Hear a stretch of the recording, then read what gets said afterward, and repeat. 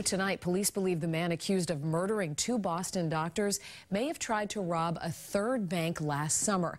Somerville police are investigating whether this is Bampumim Teixeira. They say the man tried to hold up a bank last July but got away without any money. Teixeira pleaded guilty to two other robberies, and it's raised a question: should that have been enough to get the green card holder deported? As WBZ's Beth Germano found out, it's a question even veteran attorneys have trouble answering. Should Bampumim Teixeira have been in the United States when he allegedly murdered two prominent Boston doctors? He served time for two unarmed bank robberies in 2014 and 2016 after pleading guilty in a plea deal. Immigration attorney Marisa DeFranco says that's grounds for deportation, and ICE should have been notified. It happens from local law enforcement informing ICE, hey, we have this guy in the House of Corrections.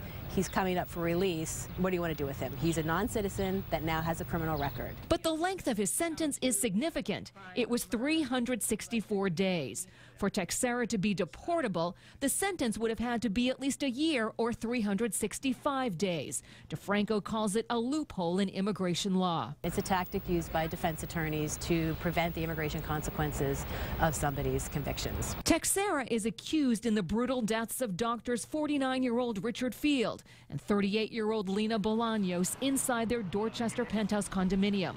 The building security company revealed yesterday he was employed as a concierge there from October 2015 to April 2016. His background check and references were clean. Now his sentence for the robberies appears to have allowed him to keep his green card and skirt federal immigration laws. The question is why. It doesn't necessarily mean he's not deportable. There's other analyses that need to be done, and that's ICE's jurisdiction. In fact, the unarmed robbery charges against Teixeira were also reduced. A spokesman for the Suffolk County District Attorney says that was done to move the case to a lower court where they were more confident of getting Teixeira to serve time. Of the 364 days, he served 9 months, which the DA felt was appropriate. I'm Beth Germano, WBZ News.